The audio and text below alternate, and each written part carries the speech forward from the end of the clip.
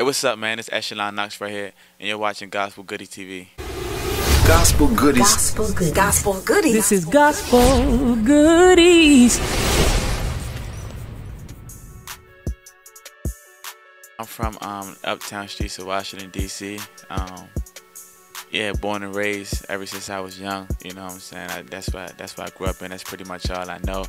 Really ain't get too much out of DC growing up, you know. So I mean, I'm looking forward to all the things that's God, you know, going all the doors that God gonna open up for me. But yeah, DC, uptown, Washington D.C. That's my area. That's where I was born and raised at. You know, being through so much, you kind of realize, like what I went through so much, put my mom through so much, put myself through so much, just trying to get it on my own.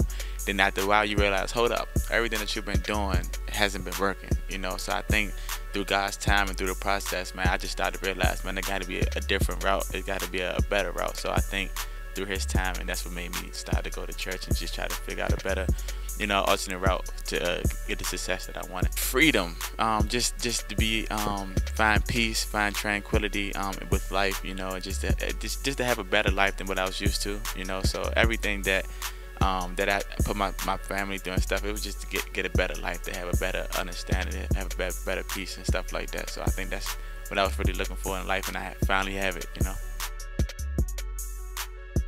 It was always like a hobby. You know, we grew up with hip hop. We grew up listening to rap and stuff like that. So everybody on the block, you know what I'm saying, was trying to rap or couldn't rap at all, was trying. So I mean, before I transitioned to gospel, I used to always write little raps and stuff like that. Went to the studio a couple times, but I never really took it serious. Never wanted to pursue a career with it. But man, and honestly, I didn't even want to do gospel rap. But it was just God, you know what I'm saying. Once he grabbed me, it was like, man, it was no letting go.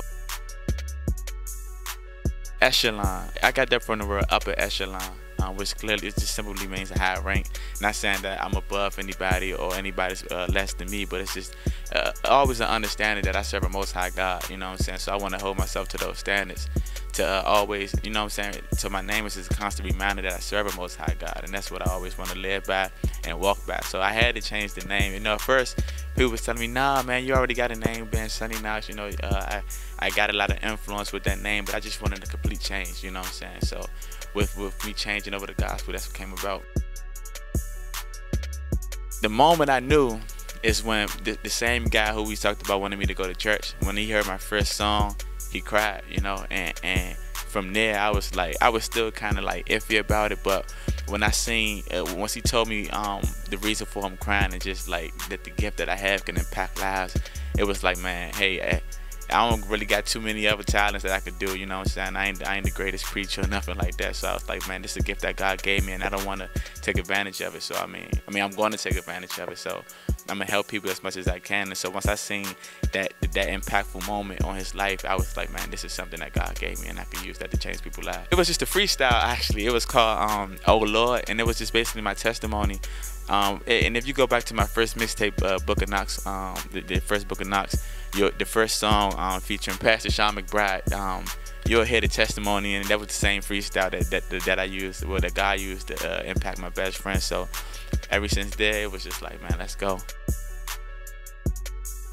When you first think about gold, you start to think about just these materialistic things that we all, you know what I'm saying, put so much value to, you know. And but me and my group, me and my team, we understand that it's something greater than this gold right here, and that's our relationship with Jesus Christ. So we consider that relationship alone as gold. We consider that more valuable than anything in life. So we chose to flip what a lot of us, you know what I'm saying, choose as valuable as like this materialistic thing, and let them understand there's nothing greater, nothing more valuable than your relationship with Jesus Christ, man. So that's how we came out the gold, you know what I'm saying. It's like everything we do is gold, you know, because we got Jesus. Oh yeah. Oh yeah. I said, I got this will happen when you tune out the haters. I got this will happen when you're on your way to greatness. I got this will happen when you ask God for the plan C. I went from plan A straight to plan C. I skipped plan B, and cause that killed kids, and I want to see us make it. So plan A was my plan, and obviously that plan didn't work.